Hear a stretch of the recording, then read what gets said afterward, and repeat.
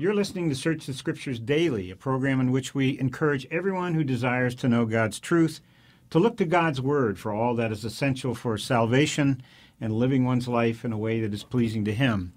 We are currently going through Dave Hunt's book, Yoga and the Body of Christ, What Position Should Christians Hold, in this first segment of our program.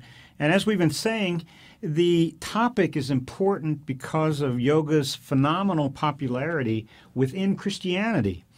And so no matter where you are on the subject, whether it relates to your own involvement in yoga or someone you know who practices yoga, you may well find the information we provide helpful.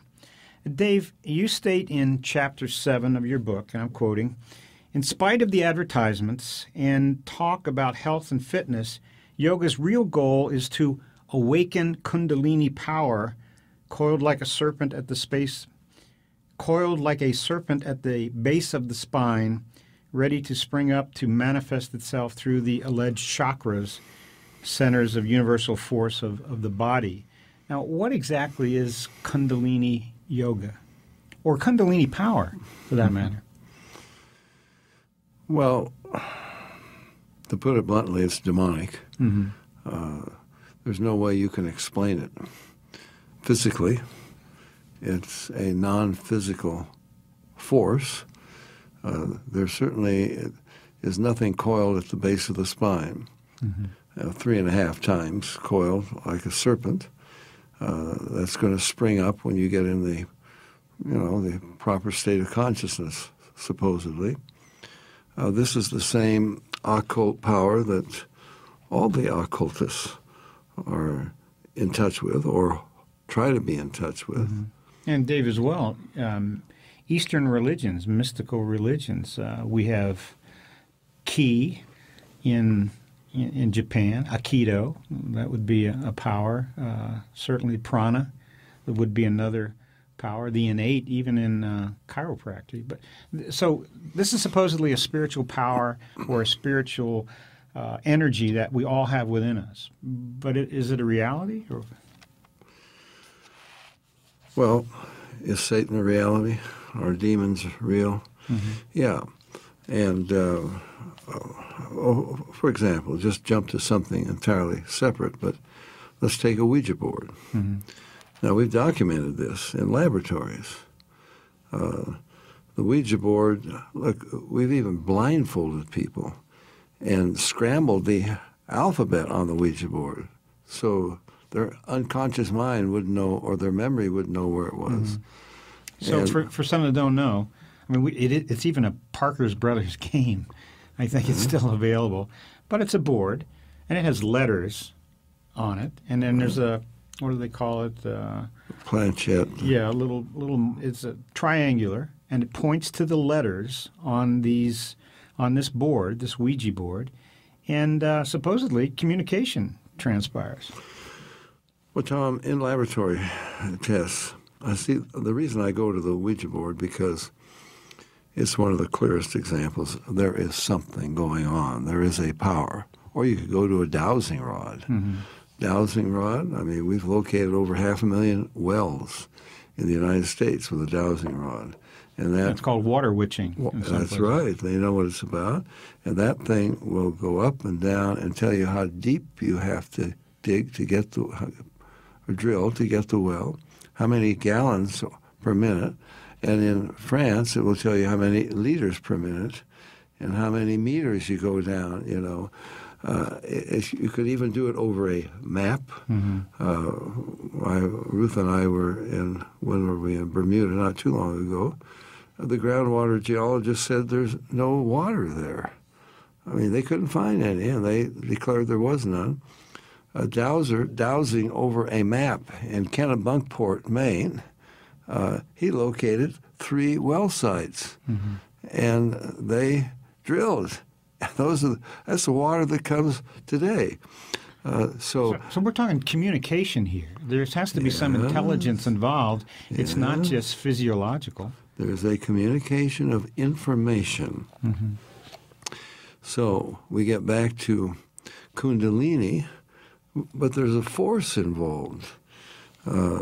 And in other words, if a dowsing rod, well, there's some kind of a force that is bending that. The Ouija board, well, in laboratory experiments, when they're blindfolded, they even put like a plywood between them, did everything possible. So you couldn't, there's no way you could be, and they scramble the alphabet, it moves even faster, spelling out messages. There is no way you can explain this as some force innate within the body that somehow is doing this, because what force innate within the body is disconnected from the brain. It doesn't have any means of direction. But of course the goal of yoga is to reach this state of consciousness where you realize your oneness.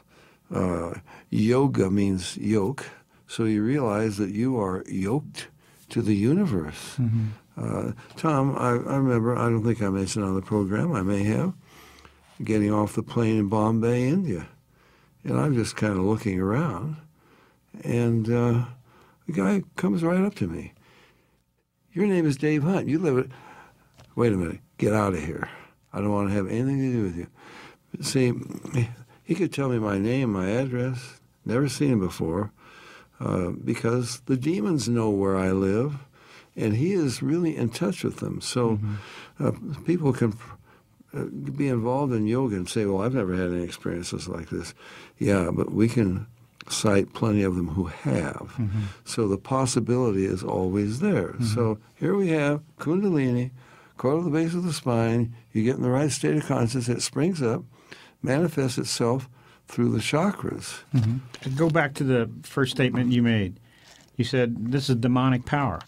Why? What would be the point of demons trying to advance this, encourage this? Because the serpent's lie to Eve was, you can be like the gods. Right. The only way he can demonstrate that is to give some kind of power. Look, when I can get in touch with the universe by yoga, or through a Ouija board, or under hypnosis, or whatever it may be, who needs this God of the Bible who claims to be the creator? And he says I'm a sinner, but yoga doesn't tell me that I'm a sinner. In fact, Hinduism says there's no such thing as a sinner. The only sin is to call yourself a sinner. This is Hinduism. So it takes us it's like the Star Wars Force. When these kids walked out of that theater, one thought remained with them: may the Force be with you. Now we've turned God, if they thought, well, maybe there's a God out there. No, God is not a personal being who will hold you accountable. God, the God force, this force, and it's neutral. It has a dark and a light side. You can play whichever side you want, but it's amoral. So here we are. I can get in touch. I can realize my oneness with the universe. So in effect, it's all of this is to undermine the truth. Absolutely. The creator of the universe lays out information in his word, in the Bible, and all of this is antithetical to what the Bible teaches. So it's the lie that's, as you said, was first given to mankind in the Garden of Eden, and it's just being promoted down the line, down through history. There are dozens and dozens of ways Satan has of doing it. You don't like yoga? Well, how about something else? Yeah, positive mental attitude. How about? It's called divination in the Bible as well. A divination device. Why does a magician? Of course, they're fakes, but they can do amazing things. But why do they have a wall? For more information about the Berean Call, call us toll-free at our order number or visit our website